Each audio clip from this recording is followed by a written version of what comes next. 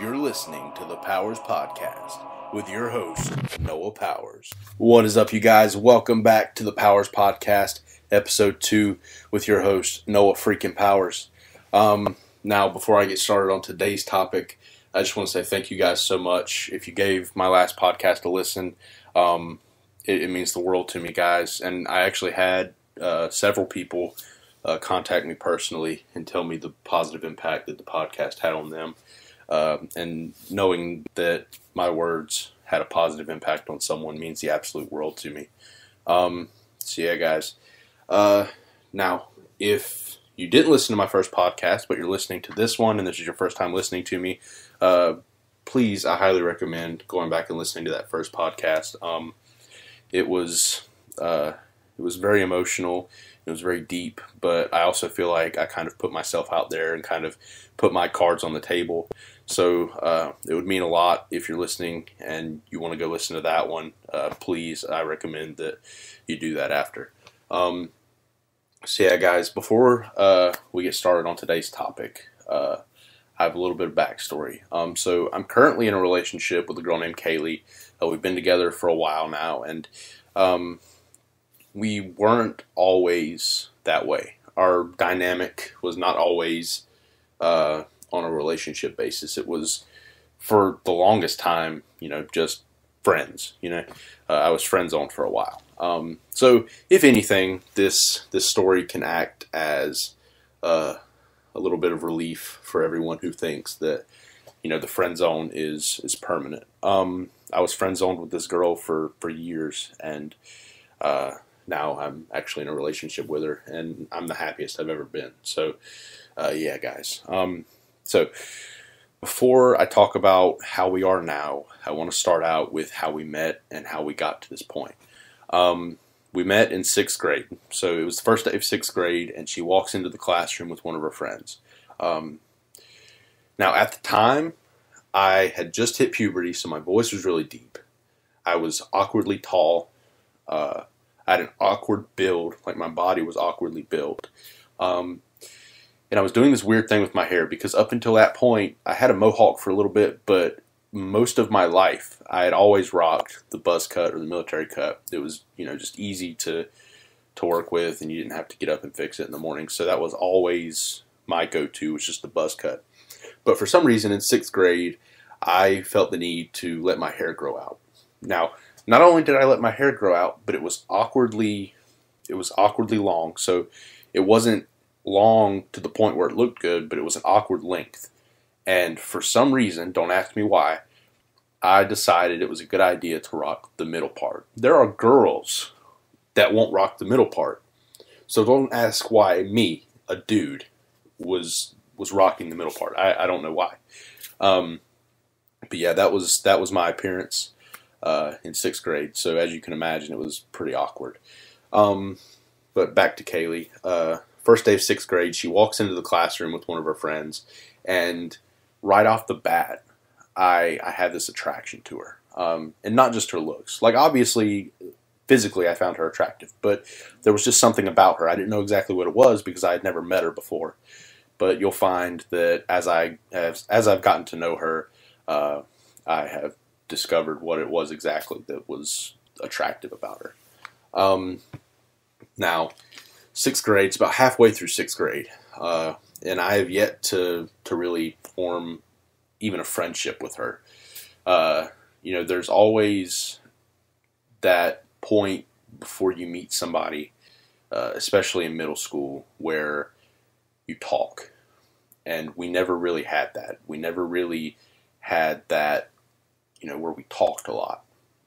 It was just kind of me looking on from a distance, and so about halfway through 6th grade, a friend of mine, now I remember this, we were in science class, it was 2nd period science, and a friend of mine goes up to Kaylee, because like I said, I was awkward, and I was scared to talk to her. So I had my friend go up, and he kind of put in a good word for me. He said, "Look, my buddy Noah over there really likes you, he thinks you're cute," and she rejected me. Now, I never saw her reject me, or I never heard her reject me, and she never told me directly that she was rejecting me. But Jonathan came back over to me and said she said no. So it was sad, but I wasn't necessarily heartbroken because I wasn't really losing anything. We didn't really have a friendship where we were hanging out and stuff. It was very little interaction between us. But I was still attracted to her, so it was sad.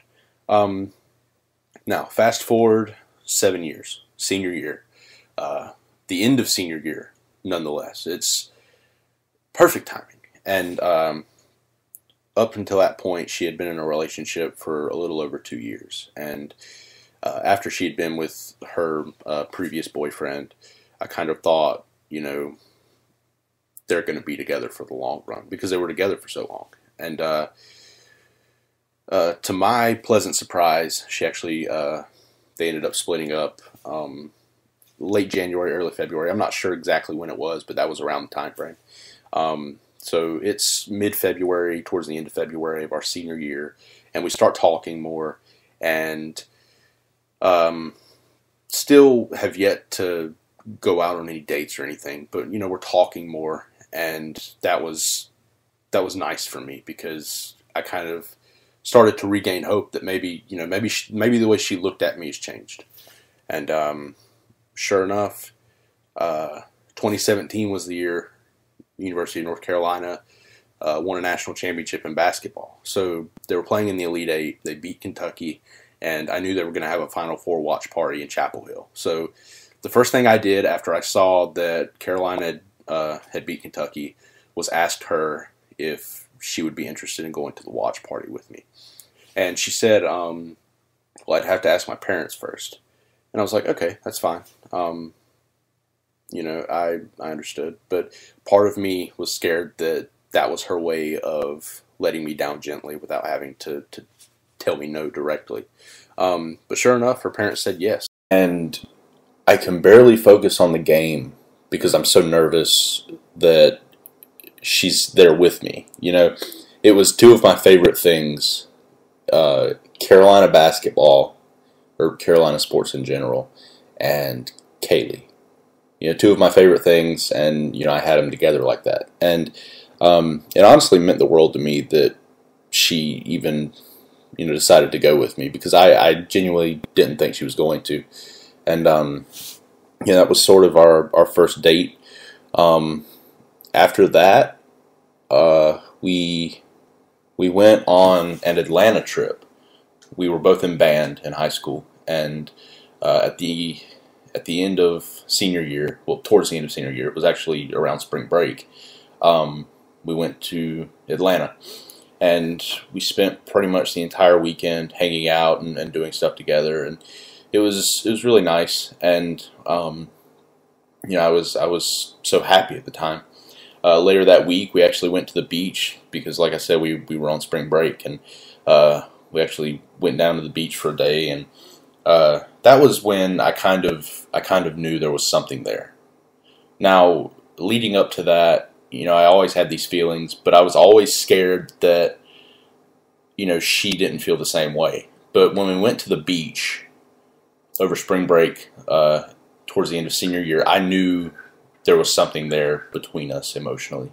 I didn't know how it was going to work out. I didn't know how it was going to play out, but I knew there was something there, and that was all I knew.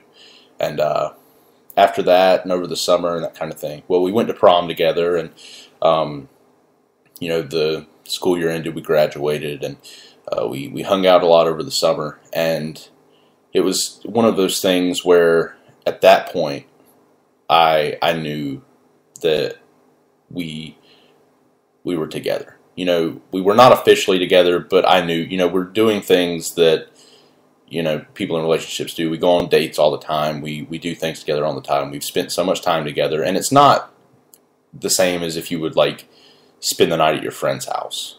You know, it's not like spending time with your friends. It's different. And I don't mean that to say that I've ever spent the night at her house, but you know, it was just an example. So I knew there was something there, but I was always nervous or scared that with college coming up, because we both went off to college, I was always scared because I didn't know how the long distance thing was going to work out, because as you know from my last podcast, I go to school at UNC Wilmington, and she actually goes to school at UNC Chapel Hill, which is my dream school. So it actually worked out. You know, I get to drive up there and see her, and so I get to go to school down by the beach, and I get to go up there and see her. So it's kind of like the best of both worlds. And yeah, after we went off to college, I feel like, you know, because a lot of people think with long distance, you know, you kind of spread further apart, but I feel like it's actually made us closer because we talk a lot more, and when we hang out, we don't take it for granted. We don't take it for granted as much. You know, when we hang out, we actually appreciate the time we have together and that kind of thing. And at the point that we're at now, I've got to say I've never been happier in a relationship. We're kind of past the point now where I'm kind of feeling like this is too good to be true. Don't get me wrong, I still have those feelings, but it's at the point now where I'm not scared every day that we're going to break up or something like that. You know, I'm very comfortable in this relationship, and I can see a future with her, and you know, I see myself being with her. So much to the point that I can't picture myself with anyone else, and I don't necessarily want to. You know, I want to be with her, and you know, from what she's told me, she feels the same way. So I feel like we have a very healthy relationship and that kind of thing. Now, so that's the story of us. Now, I am sort of conflicted as to what to do, because I don't just want to end it like that. You know, I'm considering the next time we see each other actually interviewing her to get her side and to get her take on, you know, the journey we had from 6th grade up until now. And you know, I kind of want to get her opinion on it, because I've asked her before, but you know, it's always been kind of in conversation and that kind of thing. It's never really been where we've actually set aside time to sit down and discuss that. We've discussed it before because, you know, we have deep conversations all the time, but we've never actually sat down and only discussed that. So I think that's actually what I want to do in the next podcast, which I'm going to try and have up on Friday. So the next time I see her, I might see if she wants to possibly do an interview so I can get her opinion and that kind of thing on everything that's gone on between us, and you know, where we started to where we are now. So yeah, guys, if you stayed till the end, thank you so much for listening. I really appreciate it. It means the world to me. If you liked the podcast, be sure to give it a thumbs up, hit the subscribe button, leave a comment if you want to tell me some of your relationship stories. If not, I totally understand. It was actually, when I was considering making this podcast, part of me felt like it was a little too personal to put out there, at least right now. But I talked to her about it, and she said, and I quote, I'll pull up the message right now. She said, okay, let's see. Here's what I said. I said, hey, babe, I think for my next podcast, I want to talk about us and how we ended up where we are. Would that be okay? So I asked her about it, and she responded, of course, babe, thank you for asking, but if that's a part of your life you want to share with others, please do. So, you know, she's very understanding, and, you know, she was very, you know, very happy to allow me to do this. So, yeah, I think my next podcast is, and if it's not the next podcast, I definitely want to do it at some point. But I think what I want to do is talk to her and interview her so you guys can meet her and get her perspective and her opinion on it. So yeah. But that wraps it up for this podcast, guys. Thank you so much for listening. If you stayed to the end, thank you so much. And like I said just a second ago, if you like the video, be sure to give it a big thumbs up. Hit the subscribe button. Follow me on social media. I'll put my handles in the description. And yeah, guys. So that does it for this podcast. Have a good one.